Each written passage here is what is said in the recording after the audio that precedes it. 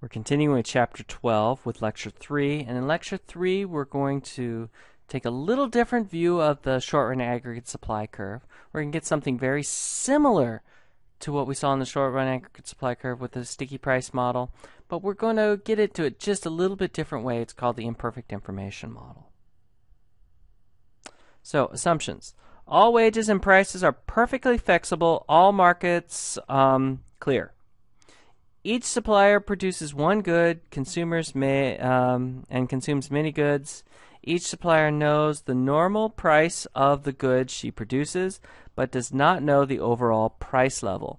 And this is where the the difference lies. So we have flexible prices, but we don't know what the overall price level is. So if our price goes up, if our price for our, little p for our firm goes up, well, here's the thing. We don't know if it's because people like our goods, right? So that's supposed to be our heart, right? They like our goods. Let me try that one again.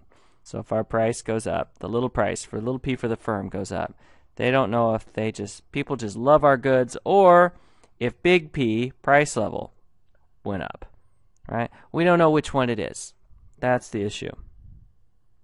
So, supply of each good depends on its relative price. The nominal price of a good divided by the overall price level. In other words, its real price, you could say.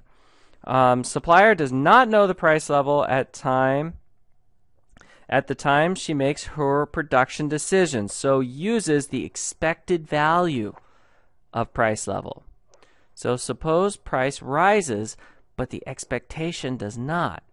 The supplier thinks her relative price has risen, right? See, we don't know which it is. So we just think, hey, people like our goods, so our price goes up.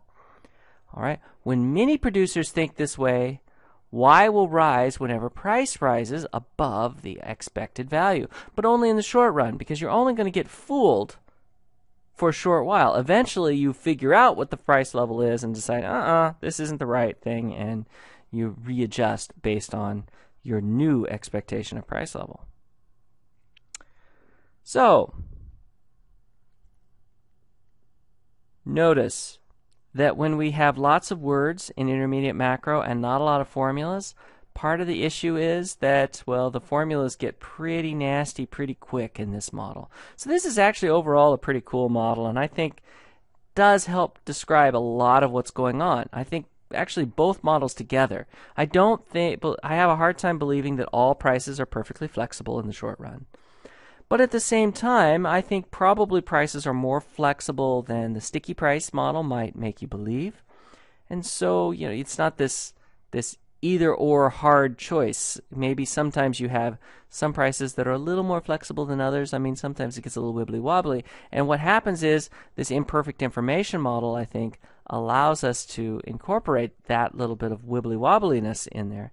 And so probably the truth is somewhere in between. But notice, because we don't do a lot of formulas, usually that's just because the math gets really nasty really fast. So, you've got a brief introduction to the imperfect information model. So what are we going to do? Let's take a look at, well, what happens. Both models imply that aggregate supply,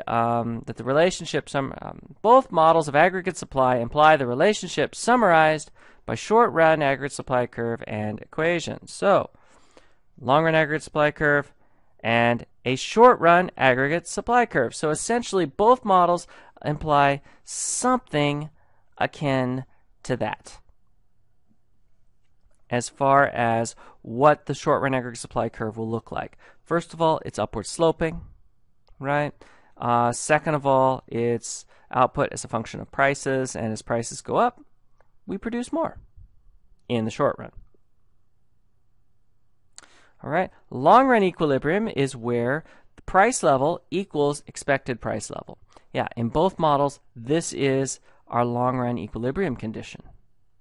So at all points on this short-run aggregate supply curve where output is above potential, what's going on? Price is above expectations.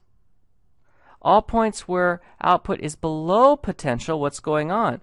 Price is below our expected price level. Okay, so we have, in this case, long-run equilibrium, where the actual price level equals expected price level, and output equals what? The natural rate of output. So, suppose we have this positive aggregate demand shock. Moves output above its natural rate and the price level people had expected. So, boom, we have a positive aggregate demand shock.